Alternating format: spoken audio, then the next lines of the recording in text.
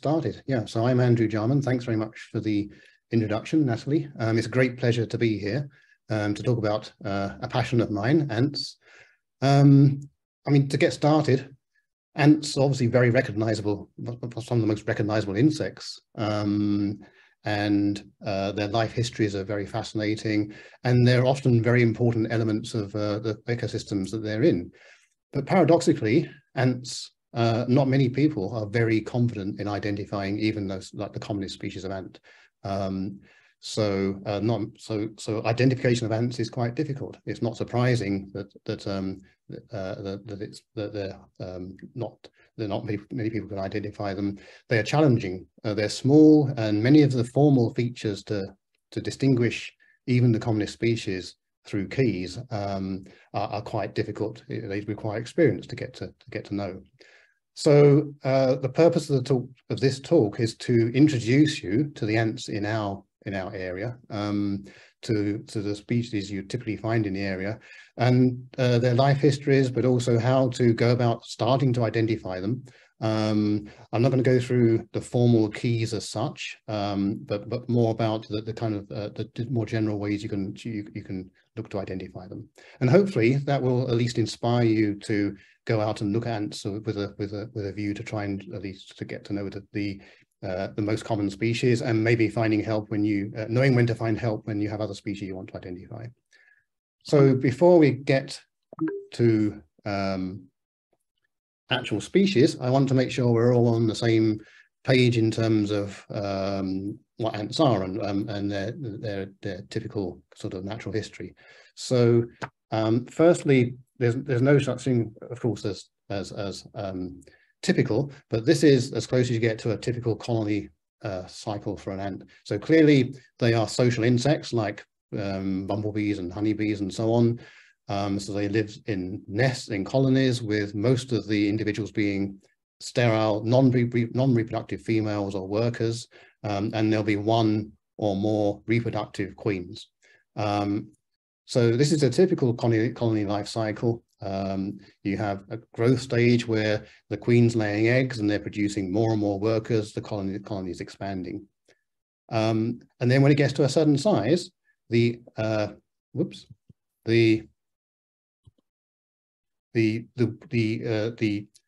eggs develop into the reproductive form. So the colony starts to produce winged females, future queens, and winged males. So it goes through a reproductive phase. And in a typical species, those reproductive forms will leave the nest and perform sometimes very noticeable nuptial mating flights, where you get intermixing between nests of males and females. So that happens over particular times of the year, and sometimes it can be quite noticeable. The males are very short-lived. They die very soon after this. And the females are now prospective queens. They will remove their wings, and then they have to go through this task of founding the new colony. So they will shut themselves away typically and lay the eggs and raise the first generation of workers. And eventually the workers will appear and they will take over the running of the nest, and you start again through the colony. So this is a typical colony life cycle, but there are many species that do things a bit differently. And one of the key ways in which many species differ is in this stage here, how the new queens found a new colony. And that's because this stage is the most risky, the most dangerous stage that the colony has to go through. These individual queens are very subject to predation and other loss. They have to raise these workers all by themselves, and that is a dangerous stage. So some species, many species, have tried to adapt to make that a less risky part of the process. So in some cases, queens will get together to found a new colony together, and so that's called plyometrosis, and that's why sometimes you'll find more than one queen in a nest. And other species are very interesting because they have given up founding colonies themselves, and what they do instead is they will invade the nest of another species, typically. So these are social parasitic species, and those are very interesting. Okay, so so that talk of the colony life cycle leads me to the observation that ants obviously exist in different castes. There's the males and the queens or the future queens, and they're often called gynes as well, and they're winged typically, and they remove their wings when they're founding colonies. And then you have the non-reproductive female caste, which is very different to the workers from the queen. So we can see this very large pupa here, which is a queen pupa within this nest as a common black ant here. So the reason for mentioning this is because the way you distinguish the species through keys is very different for the different castes. So typically you will need to go through a worker key or a queen key or a male key for the particular caste you have. So that's worth bearing in mind. I'm going to be just concentrating on workers in this talk. But I'm aware that many of you may come across the winged forms more frequently maybe than the workers if you're doing sweeping with nets or trapping and so on. So where in general can you find ants? Well, it's not going to be very comprehensive, but the key thing to say really is that ants in general as a whole are very warmth-loving insects. And so especially in our part of the country, that means that you'll typically find the most species in areas that have high sunshine, a warm south or southeast facing and dry areas of not too strong vegetation, so short turf, not too large amounts of grass, and south facing slopes tend to be very good.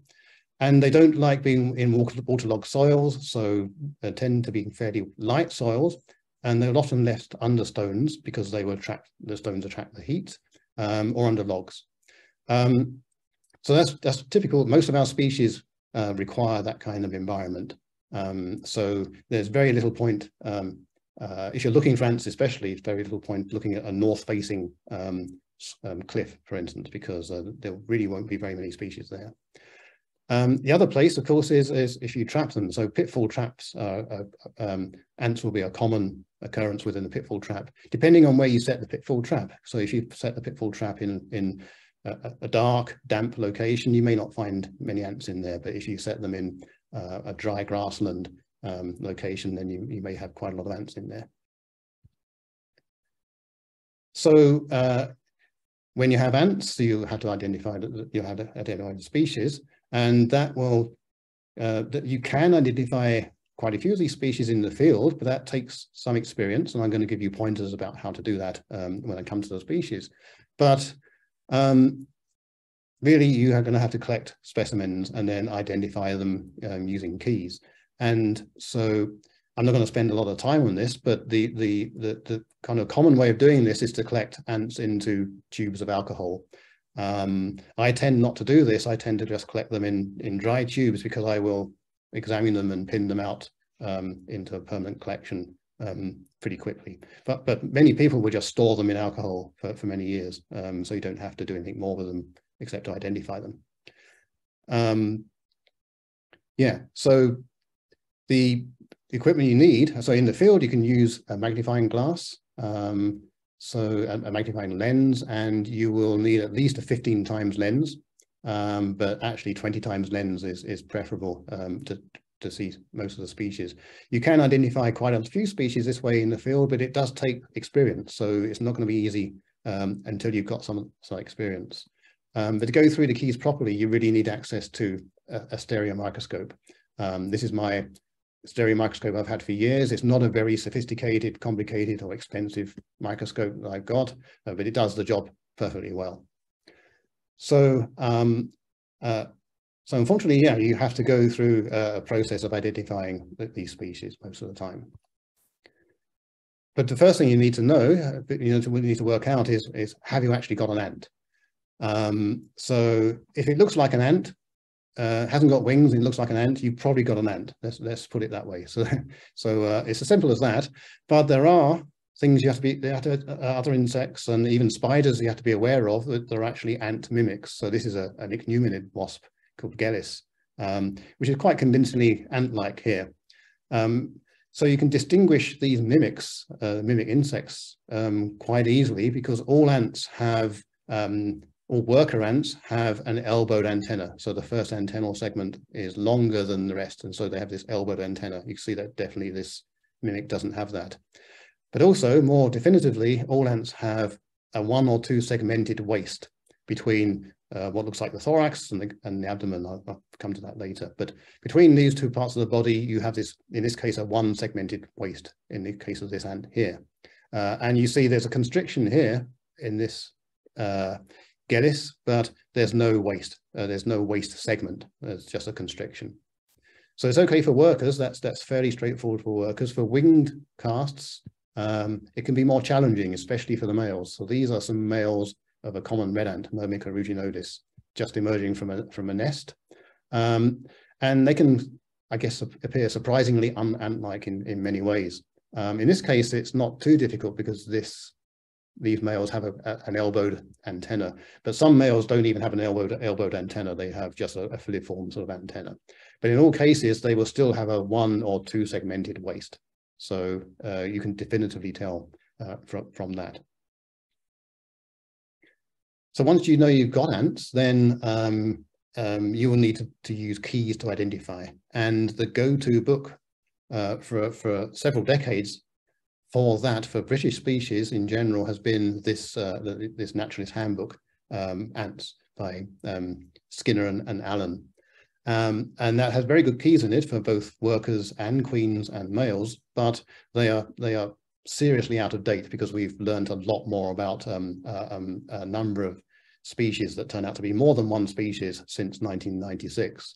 And the good news, as Natalie alluded to, is that there's a new edition of this book coming out, and I've taken over from Jeff Allen in producing the keys for this book.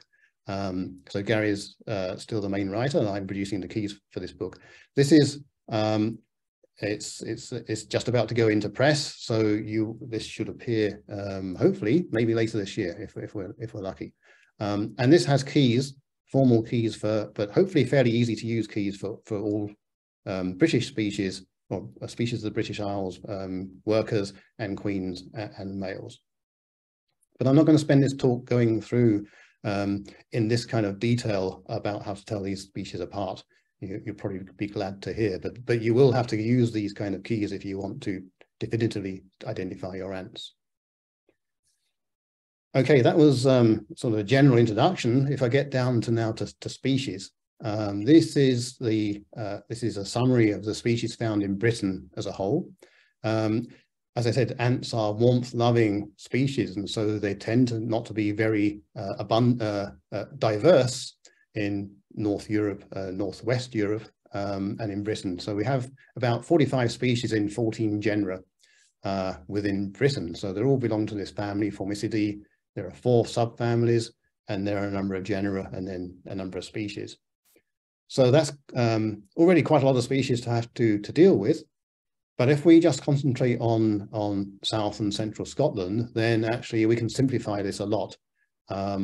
So we only have 2 ants belonging to 2 subfamilies in our part of Britain, and only 5 genera. And some of those, 2 of the genera, only have 1 species as well.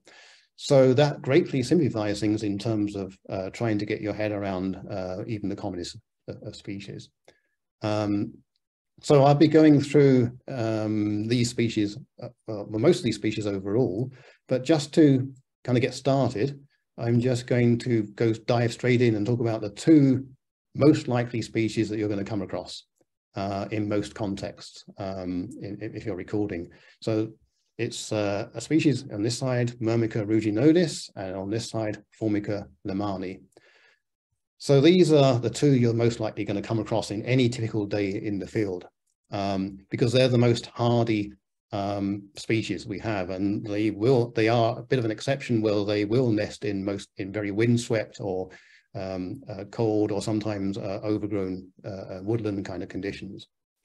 So Myrmica ruginodis is what you can call the common red ant, and so I'm giving you the Latin names, but I'm going to also try and give you vernacular names where possible, but that's not always possible for ants. Not many of them do have proper English names. So this is the common red ant. This is Formica lamani, which I'm calling the northern large black ant in this context. These are very widespread, very abundant.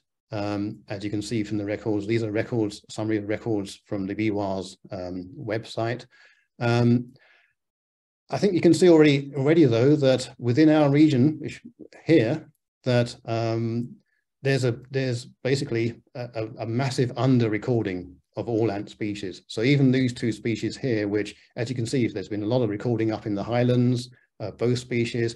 There's no reason to think that these species are not equally abundant in South and Central Scotland, and yet records are very localized. And that is, of course, because recorders who have identified ants are very localized. There's one in Edinburgh myself, which might be quite obvious from some of these maps.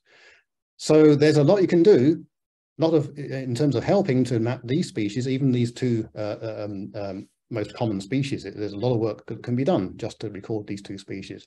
And as I say, these are the two you're likely to find in most locations. This is Formica lamani, a northern large black ant, and this is it typically nesting under a stone. This is Blackford Hill, just around the corner from where I live in Edinburgh. You can see here the cocoons. So these are pupae. In this species, they're enclosing cocoons. Quite a large, quite a rapidly moving species. And then this is Myrmica ruginodis, the common red ant. It lives in wide variety of locations, even in quite cold and exposed moorland, windswept moorland. You see it's generally quite bright red. And you can see also here that the pupae aren't enclosed in cocoons. Hope you can see that fairly clearly here. You can see that they're naked pupae. You can actually see the outlines of the pupae there. So that's quite a difference between those species. So those are the two commonest species, and actually it's quite convenient because they are good representatives of the two different subfamilies of ants, the Myrmicinae and the Formicinae. So Myrmica and Formica are representatives of those two subfamilies. So it means that if you spend any time finding ants in South and Central Scotland, you're going to get very familiar already, very quickly, with the two subfamilies of ants that we have. And this kind of emphasizes those differences between the subfamilies here. So this is Myrmica ruginodis, and the thing that distinguishes myrmicine ants is the spine on the end of the what looks like the thorax, but actually it's called the mesosoma. So I'll point out here that even though this looks like the thorax and this is the abdomen, formally this is known as the mesosoma. And that's because this part of the thorax is actually part of the abdomen. And then the segments of the waist are also part of the abdomen. And then the rest of the abdomen is called the gaster, because it's not the whole abdomen. So that's a bit of a complication, and I'm kind of introducing it here because if you are using keys, then you're going to see mesosoma and gaster used in keys rather than abdomen and the thorax. So Myrmica ruginodis is a typical myrmicine ant. It has these clear spines on the end of its mesosoma, and it has a two-segmented waist. So the waist consists of two segments, and ants of this subfamily also tend to be very wrinkly, as you can see here, very furrowed. So Formica lamani is a typical formicine in that it doesn't have spines on the end of its mesosoma, and it has only one segment in its waist. As you can see, this kind of upright part of the segment scale. And ants of this subfamily are not wrinkly. They tend to have a fairly smooth surface. So it's really quite easy to distinguish these subfamilies, especially using these species. Some other interesting differences are that ants of this subfamily have a sting. I don't think you can quite see it on this image here, but they have a sting. Most of them are too small to really to affect us in terms of stinging. Ants of this subfamily, they are famously the wood ants are in this subfamily, and they're famous for squirting acid, spraying acid. They've lost their sting and they spray acid instead. And as I pointed out on the videos, ants of the myrmicine subfamily, the pupae are naked. So if you're exposing a nest and you see naked pupae, you know you've got a myrmicine ant, most likely a myrmica already. Ants of this subfamily have pupae enclosed in cocoons. So if you expose a nest under a stone and you see cocoons, you automatically know already that it's a myrmecine, a formicine ant. So either Formica or Lasius in this case. So far so good, and that sounds like very straightforward. But the problem is that even these two very common species have other species related to them that are quite hard to distinguish from them. So I'm calling these, for the purpose of this talk, confounding species, because these are species you have to exclude even to record the common species as a proper biological record. So in the case of Formica lamani, there's a very closely related species called Formica fusca. I'm calling it here the southern large black ant, which is the common species in the south. But you can see there are some records of Formica fusca in Scotland, not in our area, not in this area at the moment, but it's probably just a matter of time before some records are found in our area too. So Formica fusca is much more heat and dry loving, not dry soil loving than Formica lamani that can put up with very exposed kind of conditions. So it's only going to be found in very sheltered locations in Scotland. But it is something you have to bear in mind. You can't look at find a black Formica ant and automatically assume it's going to be Formica lamani. I mean, 99.9% of the time it is going to be, but if you want to have a definitive record, then you have to really check, you have to rule out the possibility of Formica fusca. So the way you do that is quite simple.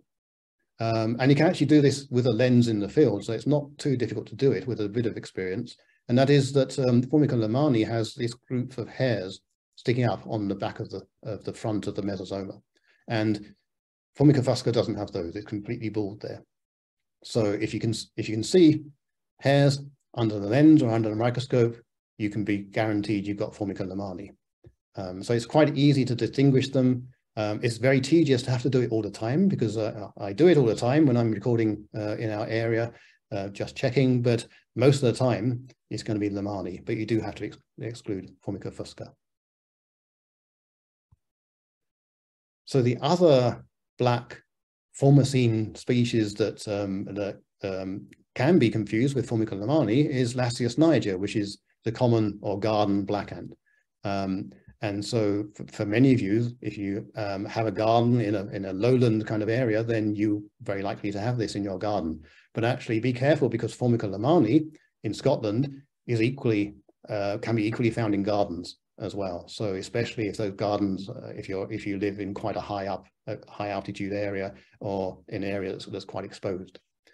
But otherwise, this is Lasius niger. This is the ant that probably most people kind of know from their gardens. You can see it's very widely spread, and again quite under-recorded in our area, but actually some of that is not under-recording. It is actually much more local. It's very connected to human activity, so very much in urban locations, especially in Scotland, but also coastal locations. So it's very abundant along the East Lothian coast, in the dunes, for instance, sheltered river valleys in the highlands, and so on. And this is the ant that you would most think of when you think of ant swarms. So this is in my garden, and this is the time of the year in August when the winged forms are being released from this nest in my garden. So these are the ants that release. This is the species that release all its winged forms from all colonies over a large area at the same time in a synchronized mass exodus. And certainly in southern England, those releases are so large that they usually make the news as Flying Ant Day. They're not quite as noticeable up here, but they still have this sort of mass exodus. So that's Lasius niger. It forms very populous colonies, but it's in more sheltered locations where we are, but certainly very urban as well. So how do you separate Lasius niger from the Formica species, from Formica lamani? So it's smaller, the species is smaller.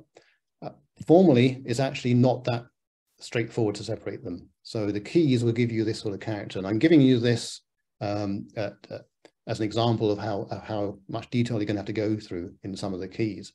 So these are different species. These are not the two species I'm talking about. They're brown. It's kind of easier to see the characters on these brown and red species here.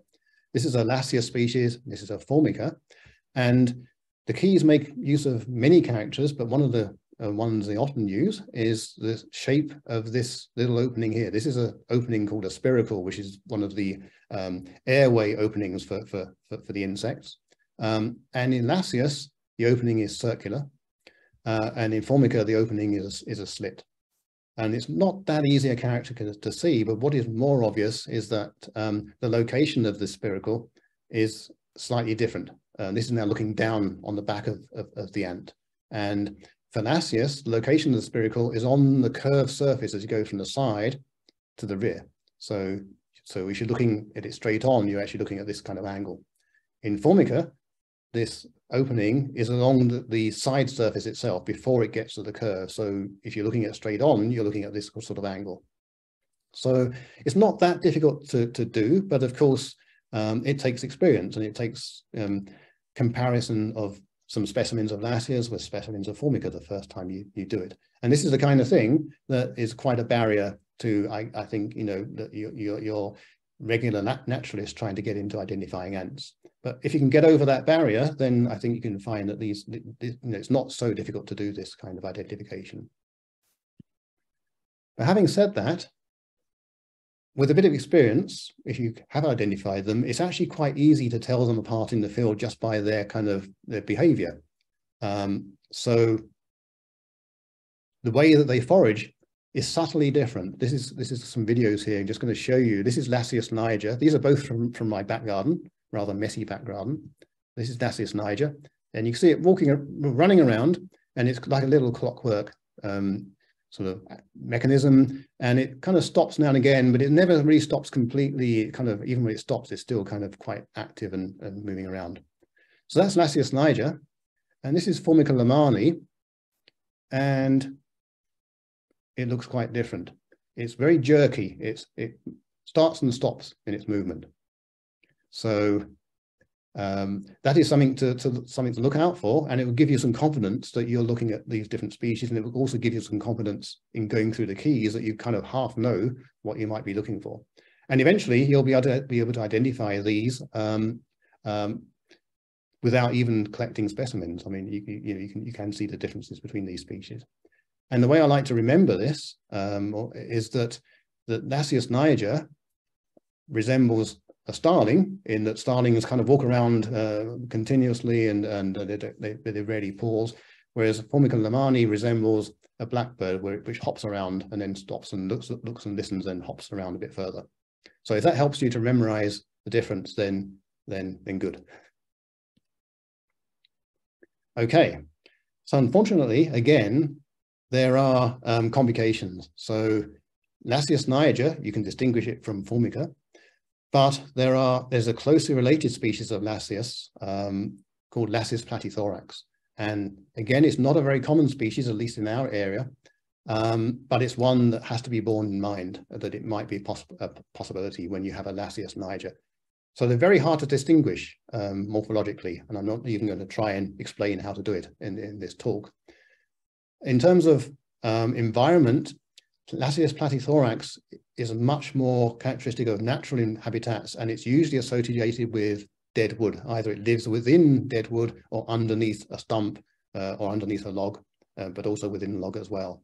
Unfortunately, Lasius niger will sometimes do that, so it will live underneath a log, but not necessarily within the log. So you can't use this definitively.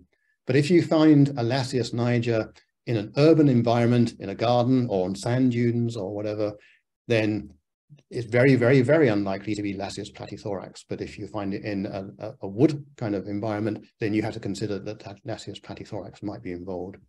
And you can see we don't have many records in our location, but there is one here, quite a recent record in I guess the Stirling sort of area. But that's more likely that it's just not been found yet. It probably does occur within our region more widely. Okay, so moving on from the black ants, the black formazines, this is the next ant I want to talk about, which is Lasius flavus. And this is known as the yellow meadow ant or the yellow hill ant. So this might be another one that if you do know anything about ants, you would have come across before, at least in terms of reading about them. So very widespread species, and probably one of the most abundant species in Britain, but it's quite inconspicuous because it's has a subterranean lifestyle. So it only lives, it rarely comes to the surface. It lives permanently underground. But what makes it sometimes conspicuous is that this is the famous ant that forms these famous ant hills in old pasture. This is actually North Berwick Law, the lower area of it. And you can hopefully see some of these kind of little mounds here.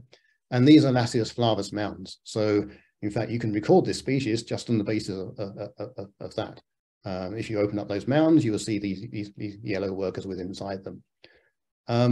So yeah, characteristic mounds in pastures, hills in pastures, but not only that, you also find it under stones or within lawns equally frequently as well. So not just only in hills. In some locations, so these hills are in danger of being shaded out, either by the grass getting very long and rank or by the gorse growing, the spreading of gorse. And I'm kind of reminded that actually that you find this species in Holyrood Park in Edinburgh, but it's kind of holding on barely because the locations where it's found along the south slopes of the crags, it's getting quite shaded out by very rank long grass and also growth of gorse. So this forms very populous colonies, but many tens of thousands of ants. So again, unfortunately, there are other species of Lasius that this ant can be confused with. So there are rare yellow Lasius species. So the two most likely ones in our region are Lasius mixtus and Lasius umbratus. They look very much like Lasius flavus, so you can't really tell them apart just from eyeballing them. They're much rarer. So the only close record, nearby record I know for Lasius umbratus is when I found it at Torres Warren in Dumfries and Galloway. So it's nesting underneath and within this log on the beach. And Lasius mixtus, you can see there's not many records. In fact, these recent records in the Highlands and along the coast here are all my records. So it's probably not that common a species in Scotland, but it's also very hard to find because it's subterranean, and but also it's very hard to distinguish from Lasius flavus. So the reason I wanted to talk about these a bit more, though, is because they have very interesting life histories, and that is, unlike the other species I've spoken up to about so far, the queens of this species found their nests through the social parasite sort of route. So in other words, the queens of Lasius mixtus and Lasius umbratus, they don't, once they've mated and removed their wings, they don't found a new nest by themselves. They seek out established colonies of other Lasius species, and they try to infiltrate, invade those colonies and take them over. And what they would typically do is they'll infiltrate the colony, and sometimes they will get killed by the workers, sometimes they're successful. And if they're successful, the workers eventually seem to kill their own queen, and then the workers will raise the brood of the parasitic species, the social parasitic species, and then those will then hatch into new workers of the parasitic species, and eventually the old workers of the host species will die out, and so it will become a pure colony of the parasitic species. So this has a very interesting kind of life history, and if you're very lucky, you can actually come across some of the queens of these species where they're hunting out a nest to invade. So I'm going to take you through some videos here and of an occasion where I found a Lasius mixtus queen after it had been mated, and it was searching for a Lasius flavus host colony to invade. So I found this between Yellow Craig and Gullen. And it was found along the strand line of the beach. I recognized what it was and I took it home, and I also took home some workers from a Lasius flavus colony in order to see what would happen under the microscope in a little container. So I put them in a container, and immediately the Lasius mixtus queen grabbed one of the Lasius flavus workers and basically killed it. So the video is not that good quality. That's because I was trying to keep the lighting level quite low, just so I could observe what's going on.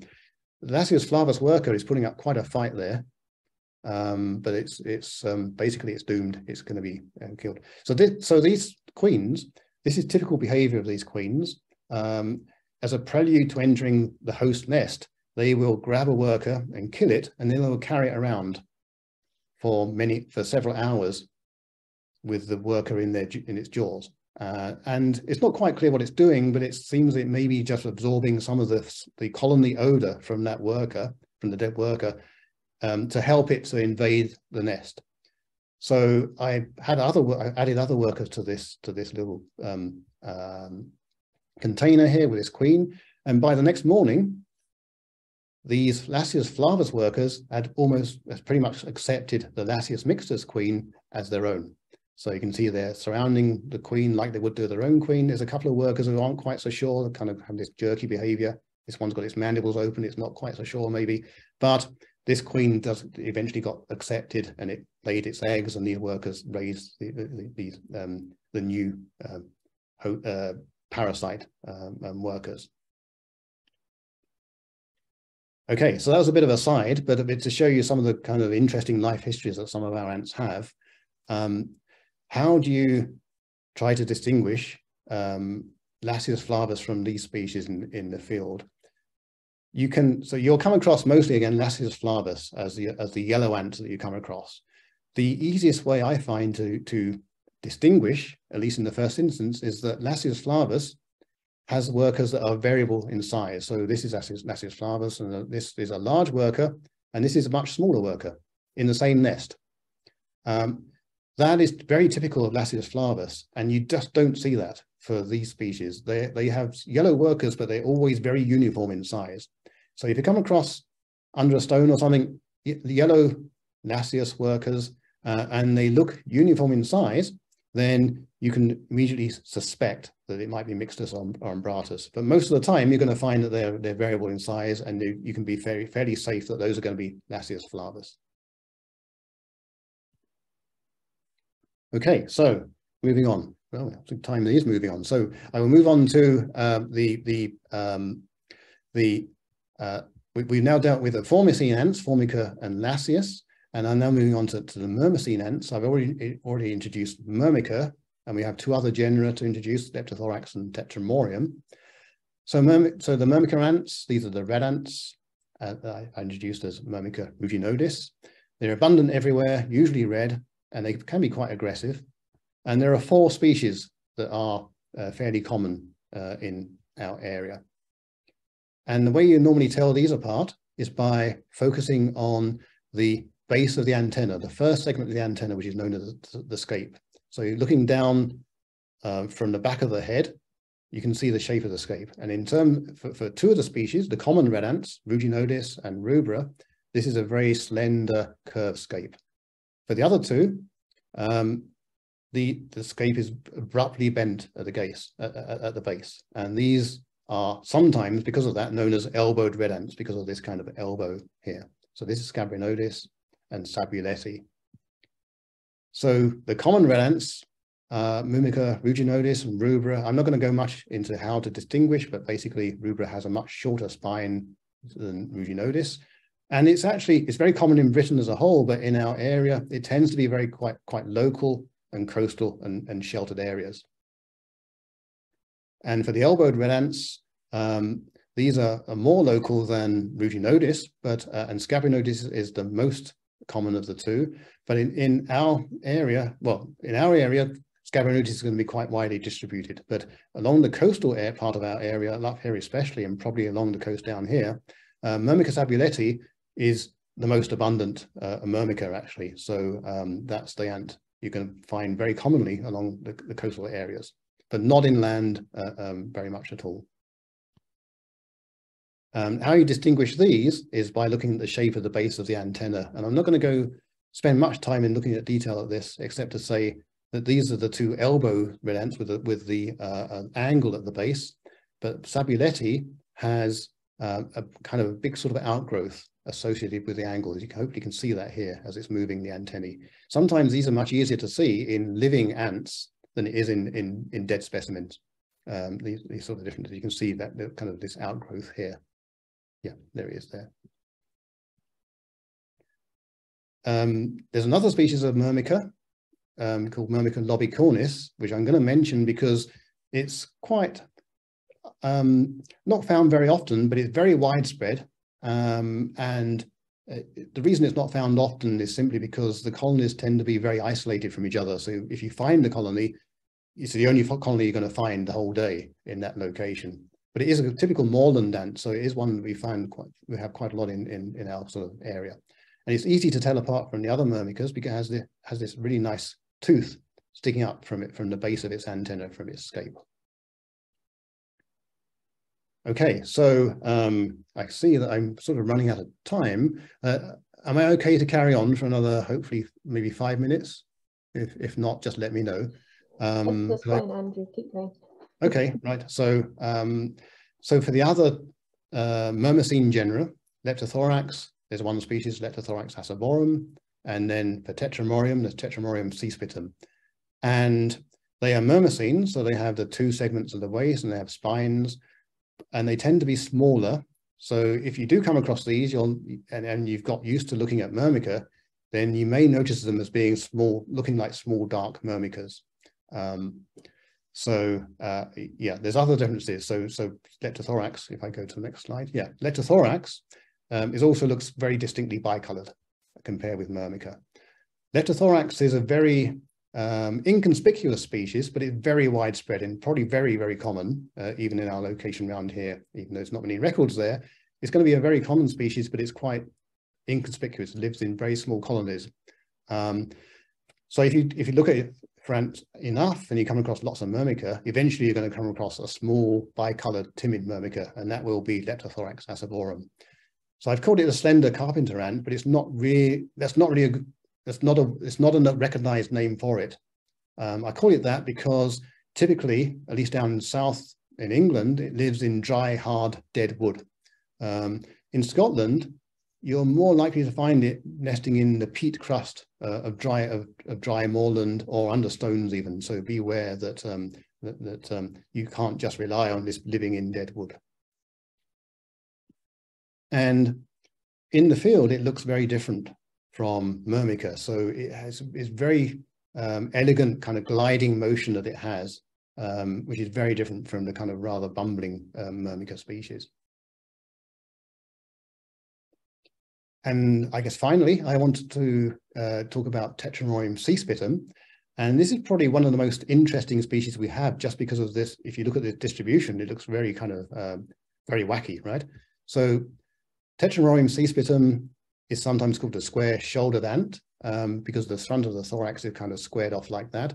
But basically, it's a very small blackish-brown myrmicine ant. Can be confused with Leptothorax, except this ant lives in much large colonies and it can be quite aggressive.